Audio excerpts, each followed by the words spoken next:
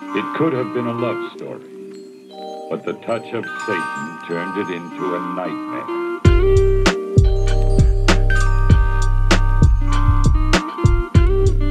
Bananas!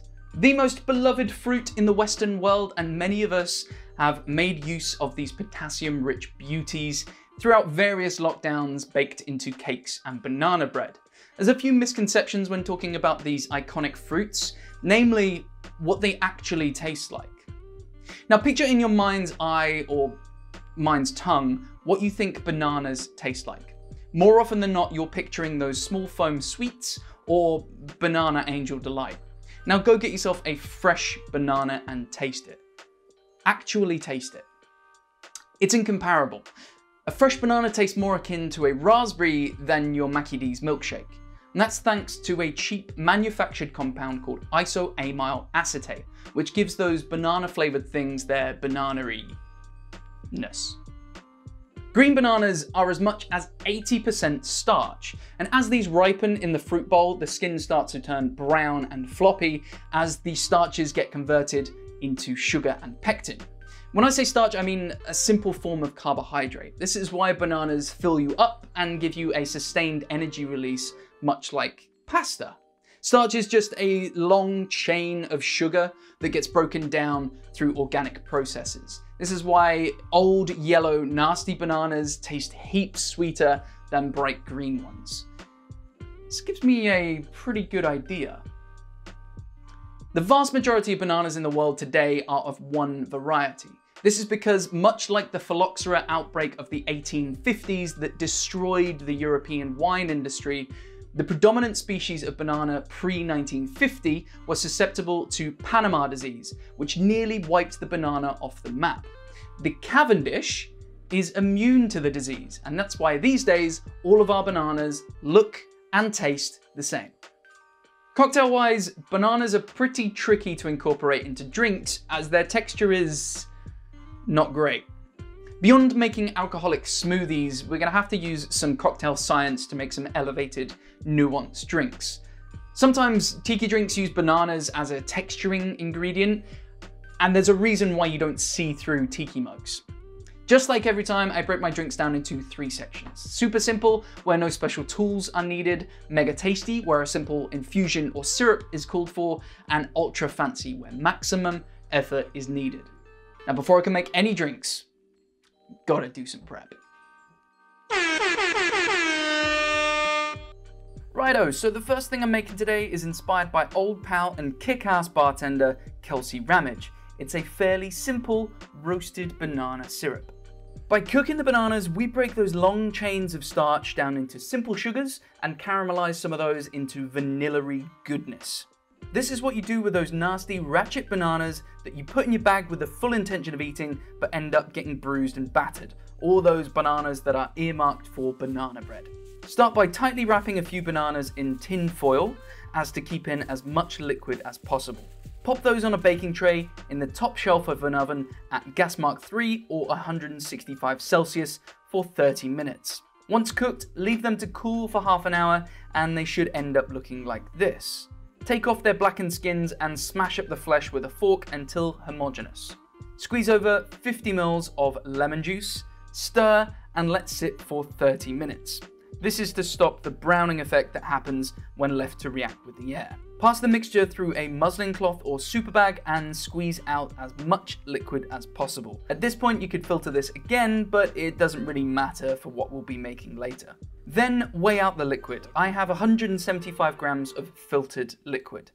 To this add 175 grams of water and 350 grams of caster sugar. Stir everything to combine, and once the sugar has dissolved, bottle, label, and keep in the fridge until needed later. Now, how's about a drink? The first drink today is a doozy, something that is super delicious, and you might even find them popping up in cocktail bars.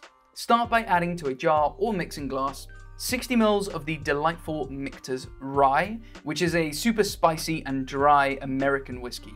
15 ml of banana liqueur, which has been flavored with isoamyl acetate, which is that constructed banana flavor. Then 20 ml of the delicious Cocky Torino Sweet Vermouth, 2 dashes of Angostura bitters, and optionally 2 dashes of Regan's orange bitters. Add plenty of ice and stir until perfectly chilled and diluted enough to still carry a boozy bite. Use a large spoon or fork to hold back the ice and pour into a chilled cocktail glass. Garnish with a banana-shaped lemon twist, sip and enjoy this boozy treat as the unexpected bump of banana-y goodness cracks a wry smile through this grown-up cocktail. The Bananahattan. Cheers! What would you give to live forever?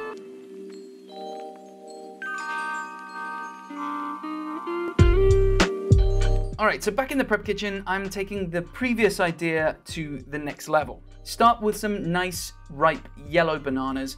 According to the internet, these should have around 30% starch, which I can transform into simple sugar through the application of a few enzymes and some time. Mash up 450 grams of de-skinned bananas, any excuse to pull out the potato masher.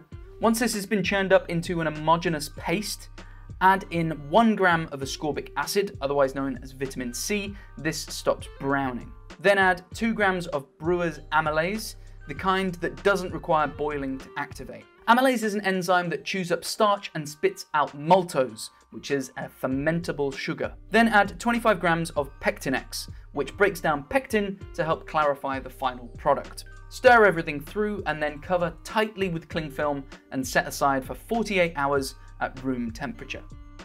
2 days later. It's 2 days later, and as you can see, the fiber has started to separate from the liquid, so pass this through a fine meshed sieve, pushing out as much liquid as possible.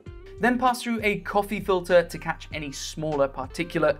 With any luck, what's left is a crystal clear, sweet-ish liquid that is raspberry-ish with a slight tomato note. Not like banana at all, it's way more vegetable. Bottle, label, and keep in the fridge until later. Now that's done, I fancy a cheeky daiquiri. Well then, it's time.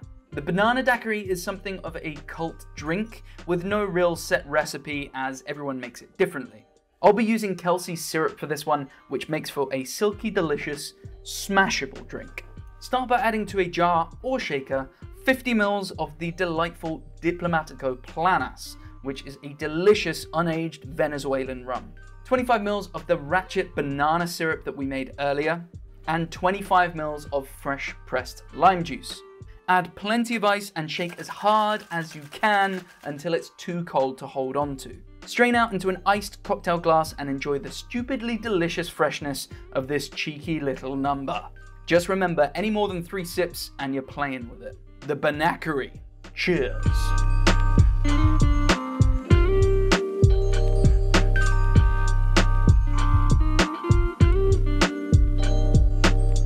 The very last thing I'm making today is a decidedly delicious highball that makes the most out of those almost vegetal, pear-esque raspberry flavors from fresh banana juice. Start by adding to an iced highball glass 50 ml of Glasshouse whiskey, which is an unpeated Highland-style scotch with bright toffee apple notes. 35 ml of the banana juice from earlier, then top up with around 100 ml of chilled soda water. Give this all a quick swizz, add more ice if needed, then garnish with a nice lemon wedge. This drink is pretty delicious. It's fresh and bright with funky pear notes from the banana. Although, as you can see, the starch that I thought had been broken down has precipitated out. My amylase might have been a little old, or it didn't work properly, perhaps it needed more time, or a different filtering technique. Looks aside, nevertheless, it's a cheeky little banger. The Cavendish Highball. Cheers.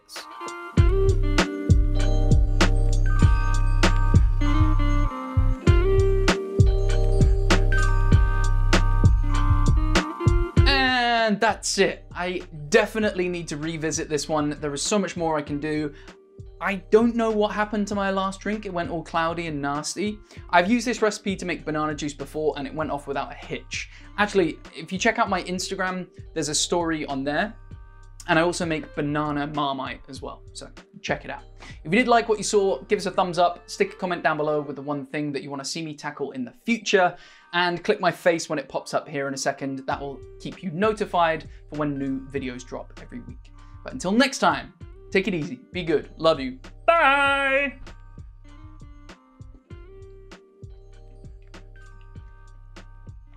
So gross. I'm so sorry.